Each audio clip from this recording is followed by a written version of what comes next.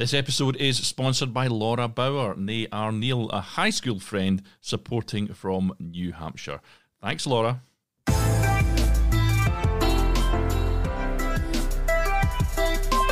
Hello and welcome back to Film Pro Productivity and Success, the podcast that helps film professionals and other creative people, all creative people really, let's face it folks, to live a more focused, effective and happy life. My name is Carter Ferguson and this is episode 109, the Dunning-Kruger effect. The biggest idiot you will meet in life will be the person that thinks they know it all.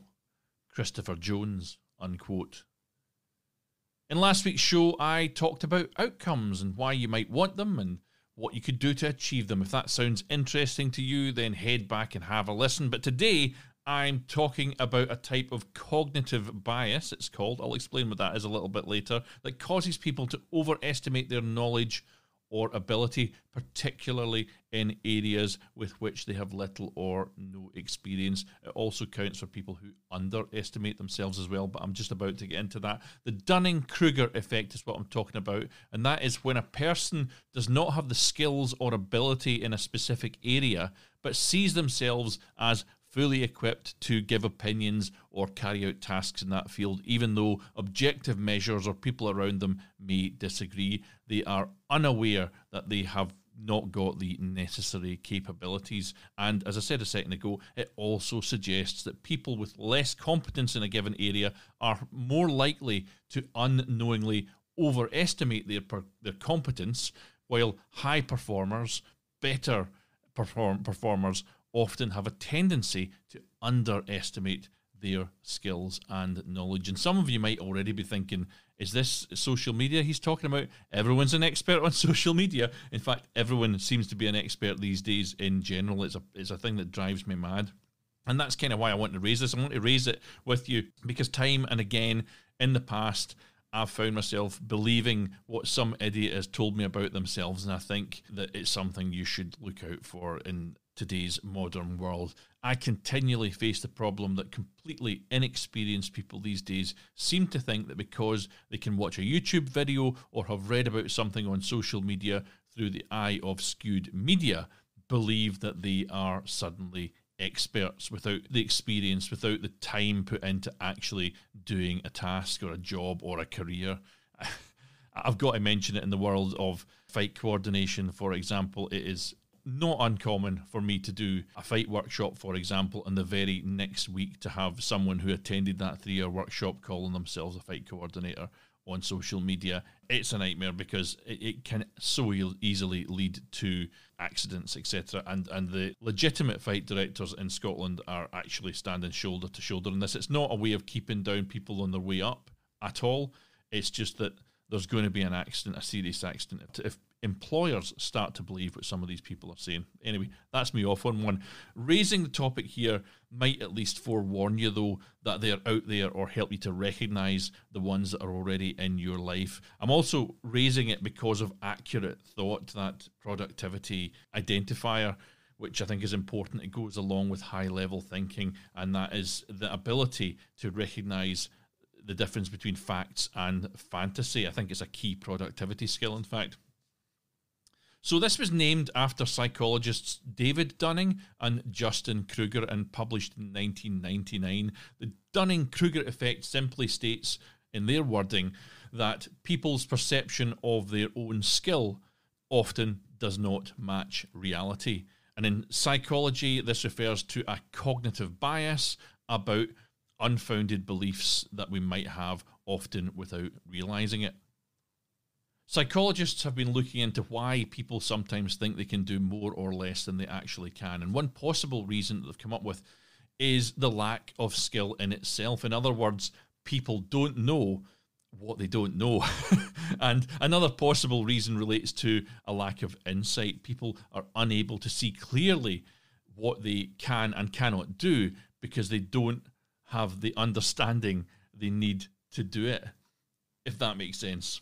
And in the words of Samuel Johnson, in fact, a little knowledge is a dangerous thing. It only hastens fools to rush in where angels fear to tread.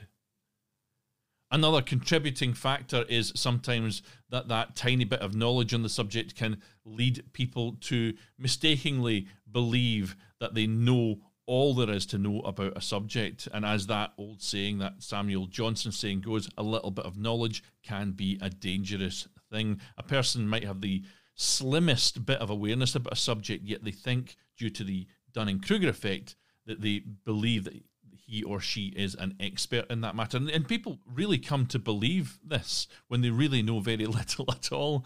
And if a person consistently overestimates their ability, they may also be more likely to reject feedback. And this can play a role in continued underperformance. For example, if a student accepts and acts on feedback after scoring low on an exam, then they are far more likely to do better next time. However, those who already feel that they know enough may disregard feedback because they don't see a need in it. This prevents them from learning and progressing as much as they could. There's something in play here about my listeners to this podcast, I think, as well. I think largely you're listening to a podcast like this, productivity, advisory, kind of lesson-based podcast because you're trying to learn new things. The people that need to know a lot of these lessons are the ones who already assume that they know it all, and there's an awful lot of them out there.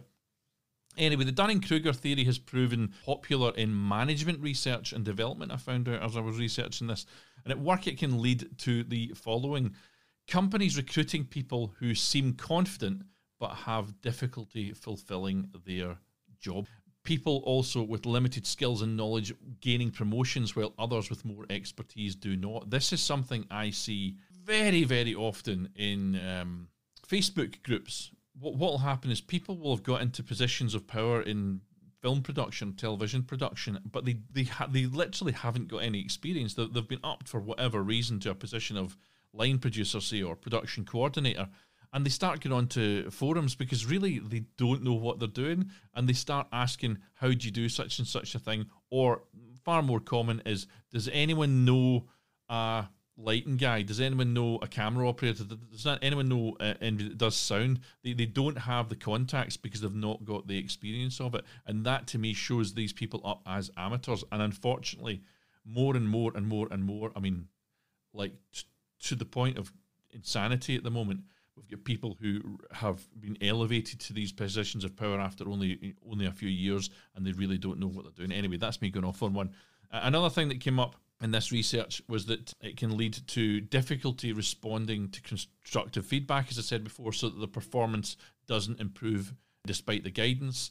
And it also leads to the sharing and promotion of incorrect information. And there's a few other things I noticed in there. It can lead to errors in decision making, affect the prospects and performance of people reporting to a manager, and it can impact the effectiveness of the overall workforce, just because you've been kind of infiltrated by people who have, maybe got that microwave mentality where they've said they can do a job, they believe they can do a job, but they really, really can't. In fact, they don't understand anything about the job. Is not uncommon. And of course, when it comes to underestimating our abilities, someone pointed out to me just yesterday that it might be a problem I have myself, and I'm holding myself back from the successes that I deserve. When it comes to underestimating our abilities, that becomes a real problem too, and I think we probably all know what that's about.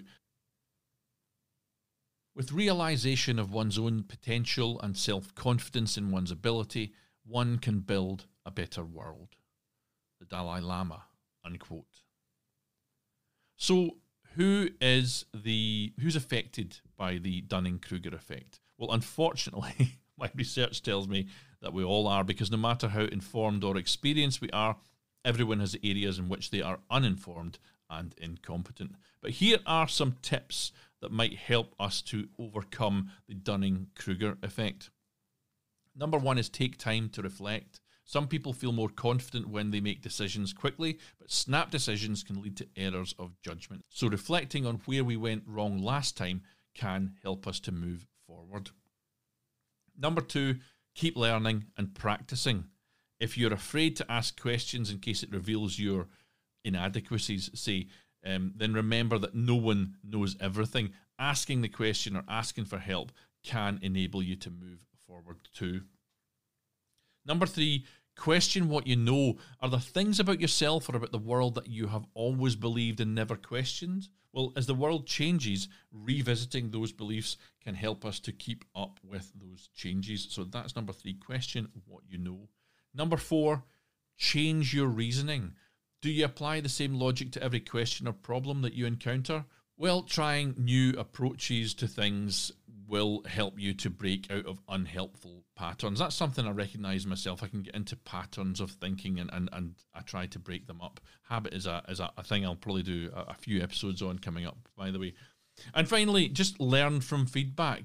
And I don't think as creatives, largely we've got a problem with this, but many people feel threatened by feedback, but feedback can help us to improve. And if you're unsure if feedback is fair, just take the time to reflect on your own actions and performance before deciding if that other person is wrong. Don't just write it off.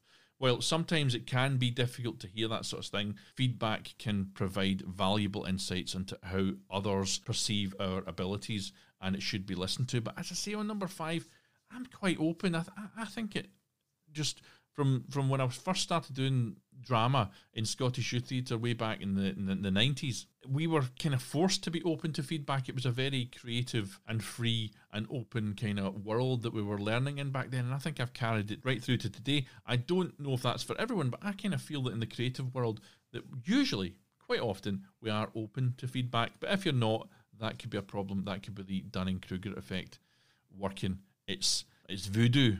Anyway, just to sum up, the Dunning-Kruger effect can cause us to overestimate and underestimate our abilities, and this can affect our progress and our confidence in various fields. It's one of the many cognitive biases that can affect our behaviours and decisions, from the mundane to the life-changing. So while it might be easier to recognise the phenomenon in others, it is important to remember that it is something that impacts everyone. And by understanding the underlying causes that contribute to this psychological bias, you might be better able to spot these tendencies in yourself and find ways to overcome them.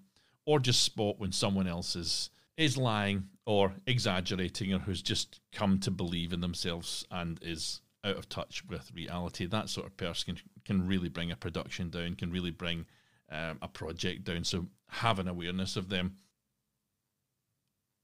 I hope you found something interesting in all of this. I don't know why I felt I had to do it. I've had it written on my board for ages, and I found the investigation of it as I researched these episodes to be quite interesting myself. I actually get far more out of it than I thought I would have. And it's, as I say, it's turned into a longer episode basically than I'd anticipated, but I hope there is some value here for you. In next week's show, though, I'm going to have a quick look at the old, it'll hopefully be shorter, but sometimes when I dip into these things, it becomes more. But I'm going to take a quick look at the old adage, and it's one that comes up time and time and time again for me working in Scotland, that the prophet is not recognised in his own land. I am not saying I'm a religious, Jesus-like prophet. I'm just saying that particular phrase applies more often than not to a lot of things that happen to myself or to other friends that are working in the industry, and I think it's one worth an investigation. I hope to see you there, but in the meantime, I will end with some words from Harv Eker, who said, "If you are insecure, guess what? The rest of the world is too. Don't overestimate the competition and underestimate yourself. You're better than you think." Now take control of your own destiny, keep on shooting, and join me next time on Film Pro Productivity and Success. The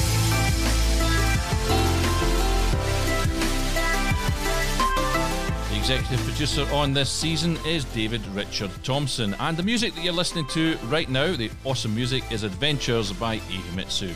You can follow the show on Twitter at FilmProProdPod or on Facebook at FilmPro Productivity. And there's also a full transcript of every episode of the show, including this one, only on the official website, FilmProProductivity.com. Please continue to support the show by subscribing, spreading the word, and leaving an awesome review.